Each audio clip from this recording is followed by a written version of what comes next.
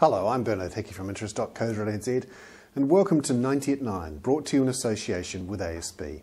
This is our morning briefing where you get everything you need to know in 90 seconds at 9 o'clock, starting now with news that a parliamentary report has come out quite critically against the way banks have passed on or not passed on the official cash rate.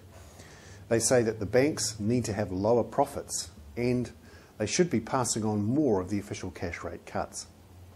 Meanwhile, in the United States, 10 big US banks have moved to repay some of their TARP money. The TARP, remember, is the bailout fund that the US government used to support the banks in the crisis in September, October, November last year.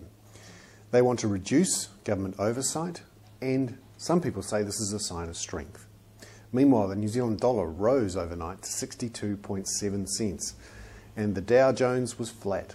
And finally, Fonterra has announced it will freeze the salaries of its senior executives. I'm Hickey. That was 90 at 9, brought to you in association with ASB.